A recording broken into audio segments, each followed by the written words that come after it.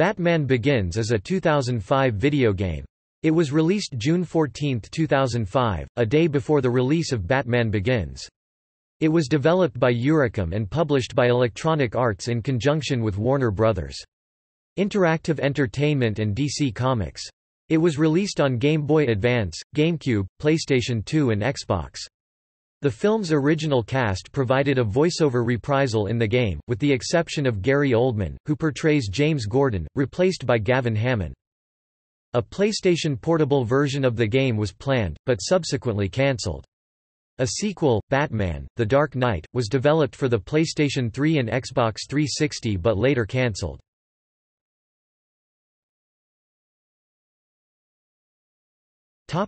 Gameplay. The game has a unique system involving intimidation. Whereas most superhero games require straightforward fighting, Batman Begins features the utilization of the environment to frighten opponents.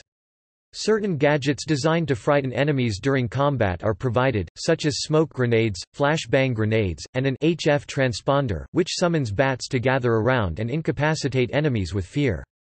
On top of this is traditional stealth gameplay reminiscent of the Splinter Cell series, such as sneaking. There are many ways to incapacitate enemies with stealth, using various combat and martial arts techniques.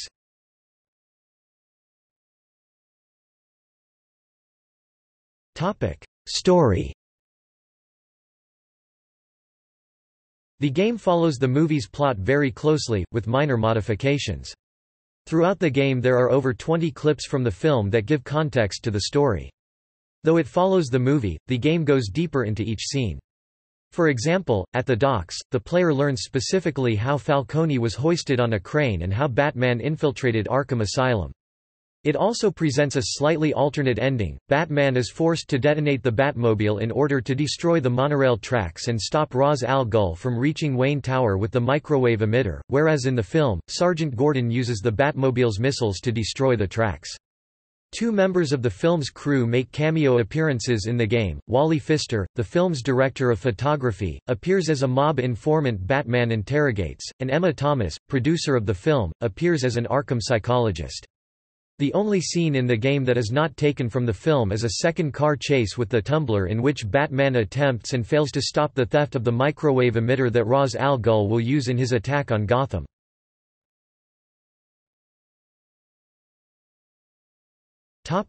Characters. Bruce Wayne, Batman, voiced by Christian Bale, a multi-billionaire industrialist, playboy, and philanthropist. When he was younger, he witnessed the murder of his parents in front of him, which gave him the resolve to train his body and mind. This gave him the skill to become the Batman. Alfred Pennyworth, voiced by Michael Caine, Batman's tireless butler, assistant, confidant, and surrogate father figure. In the game, he is Batman's link to extraneous information and aids him whenever he can. This was Caine's first experience working on a video game, but he remarked that the voice work was remarkably simple. Henri Descartes, Ra's al Ghul, voiced by Liam Neeson, the leader of the League of Shadows and the man who trained Bruce in the art of invisibility. Ra's returns to Gotham at the game's climax to purge the city that Bruce Wayne swore to protect. Rachel Dawes, voiced by Katie Holmes, Bruce's childhood friend. Rachel helps reveal Jonathan Crane as a demented psychopath. Carmine Falcone, voiced by Tom Wilkinson, Gotham City's untouchable crime lord, is Batman's first target in his war on crime. Jonathan Crane, Scarecrow, voiced by Cillian Murphy, moonlighting as a psychiatric specialist. Crane is in fact testing his unique fear toxin on the inmates of Arkham Asylum.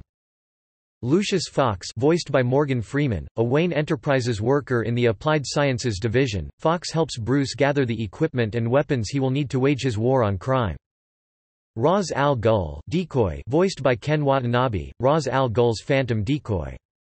Victor Zsasz, voiced by Tim Booth, a sadistic serial killer loose in Arkham Asylum. Batman must stop him before he carves another kill into his skin. Det, Arnold Flass, voiced by Mark Boone Jr., a corrupt Gotham cop. Flass is on the take and in the sights of the Dark Knight. Lieutenant James Gordon, voiced by Gavin Hammond, one of the few uncorrupted Gotham City police officers, he becomes an ally of Batman.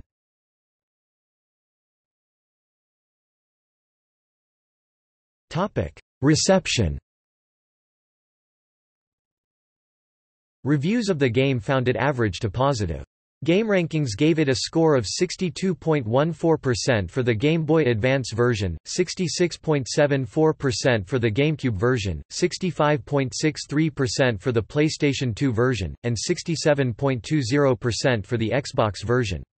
Likewise, Metacritic gave it a score of 61 out of 100 for the GBA version, 66 out of 100 for the GameCube version, 64 out of 100 for the PS2 version, and 65 out of 100 for the Xbox version. Many criticized the linear gameplay and the unrealistic artificial intelligence.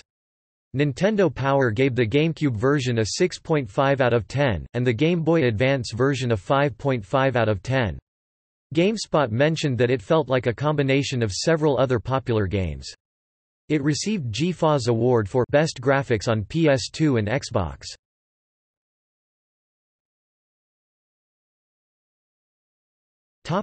Cancelled sequel. On July 17, 2008, actor Gary Oldman unofficially announced during an interview with GFA's Kristen Adams that a video game sequel of the Batman Begins video game based on the second film of the franchise was in development. In his interview on GameTrailers, Oldman said he knew an awful lot of effort had gone into getting Batman's gliding abilities to feel suitably smooth and fluid for the Dark Knight game. Oldman, who reprised his role as Lieutenant Jim Gordon, did not name a developer in the interview, but anonymous sources reported that The Dark Knight was a secret project of Pandemic Studios and EA.